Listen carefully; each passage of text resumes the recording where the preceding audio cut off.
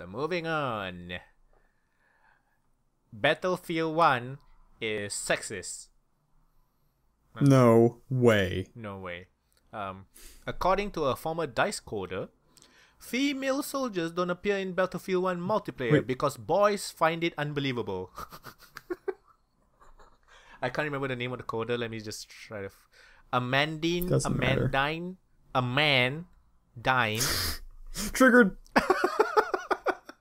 The name of the coder is Amandine Kogat. Cool name.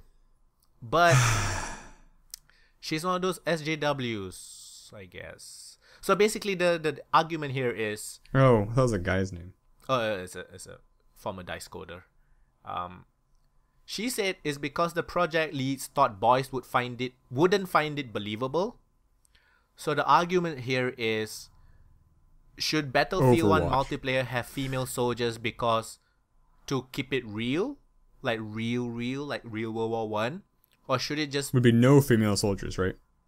Say again? If it's historically accurate, there'd be no female soldiers. Historically, for every I don't know how many 13,000 male soldiers. I'm sure that there's like literally there were women. More than zero. But yeah, there's no there's not zero. Statistically, it's close to zero. But even if you play in a 64 by 64 multiplayer game in Battlefield 1, I don't know how big the maps are. Even having one woman is historically inaccurate. It seems that in Russian forces, there was a tank. I'm not sure what you call them. Tank school? I don't like. What do you call like a tank?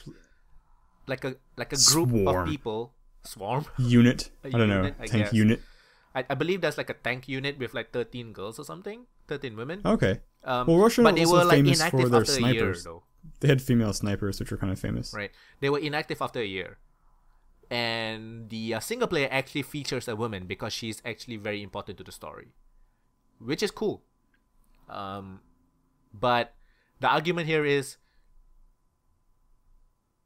the SJWs basically, but they were women in World War 1, but the numbers are just so minuscule. Well, I don't know if this is relevant, but isn't the game on alternate history as well? Sorry, say that again? Isn't Battlefield 1, isn't it an alternate history? Is it? I thought it was supposed to be accurate. There's actually a channel that focuses just on World War 1 stuff. Like, just World War 1 stuff, and they said the game is really accurate. Okay, cool. Which is pretty cool. So I'm not sure if they're going for alternate history. What they should do, they should make your gender, each time you die and respawn, it should randomize your gender based off of the statistical spread. So you have like a 1 in whatever chance of spawning as a female. I would but that's a buttload of extra work for very little effect. Yeah. And there is a woman, which is the main character that you play in the single player. But basically, do you know Rooster Teeth? Mm-hmm. Do you know the show called The Know? No. They have a show called The Know. Okay. And it's like Rooster Teeth is like, I don't really like them. I just feel they're very... I actually was subscribed to them at some point in time, but it was all crap, so I stopped. Exactly. So, reason why I don't really like them is because I don't think they're funny. I don't think they make good content. They're very SJW, and they are corporate shills. Like how we need to pause for 1 second. I'm sorry. Okay.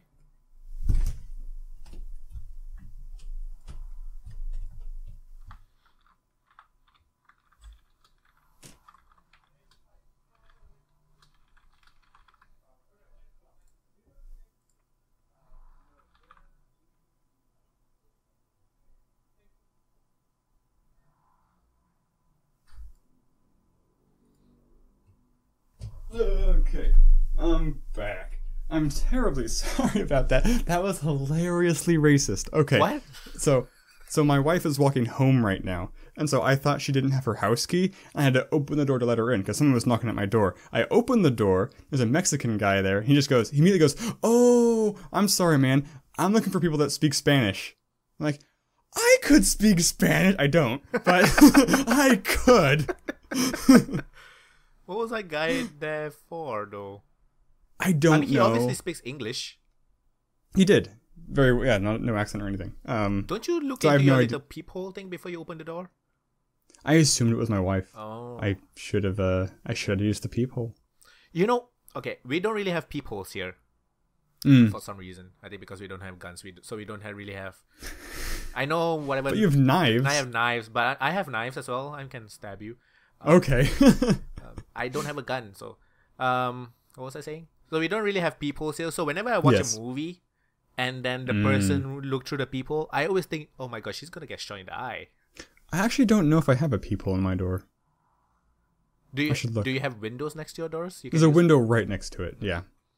But the blinds, like, they can see through it as well. The advantage of a peephole is that in general, people can't see through it into your house very easily. Right. What were we talking about? Battlefield 1 is sexist. Right. So I was talking about Rooster Teeth, because they also reported on this. And they, for some reason, chose 2 women to report on this. And obviously, you know where they stand. Yeah. I don't know. It's really funny. Do you think they should have women in this? Well, I mean, the point... I'll get to that in a second. It's just funny that when you're trying to make a story on a lack of diversity, and you do that, and you choose 2 women to talk about, it's like, what? I think... Do you think it matters because it's just a video game? Very funny, though. Yeah, it's a good point. The no actually said, like, Black Ops 3 had women. Like, Black Ops 3 is not Battlefield 1.